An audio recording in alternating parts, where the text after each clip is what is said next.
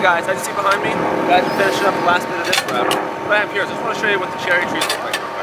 Small branch cherry, already has the main trunk, and it's got a couple side branches. It's 5/8 to 3/4 inch rootstock. That means is the branch not quite an inch yet, the trunk.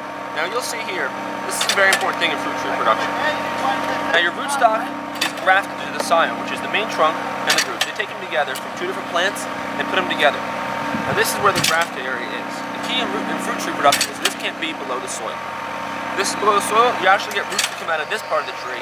They'll end up ruining it. And what you want is, you want your rootstock to be what's in the ground, because that is the good root system. The top half of the tree, or your scion, that's the part that grows good, produces the good cherry. So you're taking the best of two trees, putting them together into one. The key is though, you don't want this below the ground, or else you lose the rootstock, and you just get the top of the tree. So, this row just finished up.